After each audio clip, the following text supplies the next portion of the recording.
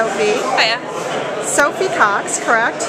Of Worldeka, and you guys are based in London. We are, yes. And we're standing here in the Press and Blogger Lounge at Web, the largest and most renowned conference on web technologies in Europe.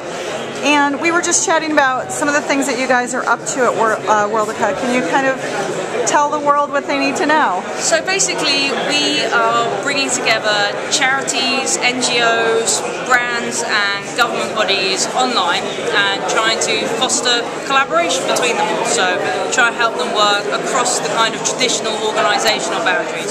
So it's about collaboration and amplifying messages and just trying to save the world. And so who are you primarily targeting?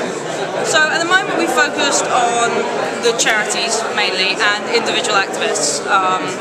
Found that a lot of these smaller charities don't necessarily have a web presence. They wanted to get online, very easy content management system, that kind of stuff.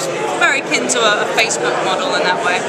And some of the bigger charities wanted to use it to collaborate with other charities. So they've been the early adopters. And actually the sort of activist community is very vibrant on the internet, and a lot of people are looking to the web to help them shape the way that our policy and thoughts are going. And so that's been quite a vibrant community. Are you finding that some countries are responding faster than others, and if so, who?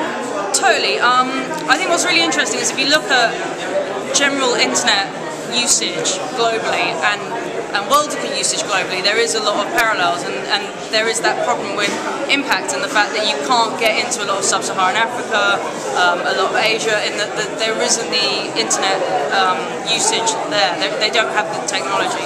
So I think a lot of what we're doing is now trying to move on to the mobile platforms so that we have a lot higher uptake. But then we've got the kind of traditional stuff. I mean, America's using it a lot, Australia, Britain, that makes sense. It's a British startup, so it's English-based. But we have had some surprises as well. Uzbekistan, love it. Didn't see that coming. Don't really know why. Love it though. Good stuff. It might be interesting to find out why, actually. I can't trace that one. I've looked. See if it's replicable. Yes. Right. So why are you here at Web? I'm here at Web for a variety of reasons. I think it's always quite an inspirational one, the Web. There's always the random, the slightly bizarre talk that just fires some synapses and gets you excited about something. And I love the people, and it's one of the melting pots, you know. You guys come over, there's lots of Americans, there's lots of Germans, Swiss, Scandinavian, and you can get a bit London-centric just staying in London all the time, so it's nice to get out and about. We feel the same way in Silicon Valley, at least some of us do, so I'm definitely happy to be here. Well, I'm happy to be here to hear a different perspective too, so I understand that. Well, thanks very much. And one more question.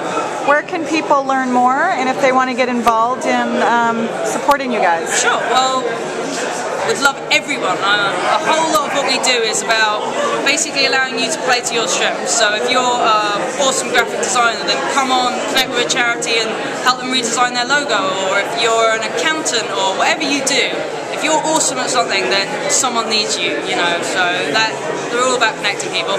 And we're at www.worldeka.com, so WORLDEKA. And are you also on Twitter? Oh yes, Worldeka, @Worldeka, and I'm @Sophie Cox, so feel free to come make friends with me. And that's @WORLDEKA, so we'll tune in. Thanks very much. Thank you.